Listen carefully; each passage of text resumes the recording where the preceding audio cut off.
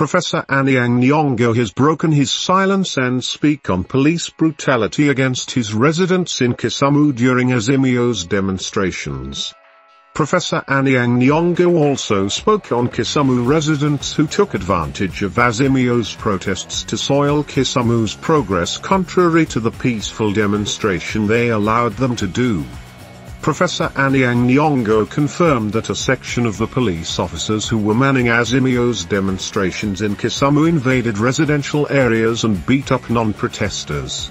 Anyang Nyong'o said that the police officers beat innocent residents of Kisumu who never even participated in the demonstrations. Professor Anyang Nyong'o appealed to the people of Kisumu to expose those who destroyed public property in Kisumu. Anyang Nyong'o said that he had agreed with Azimio protesters in Kisumu County to conduct a peaceful demonstration where no public property would be vandalized at all.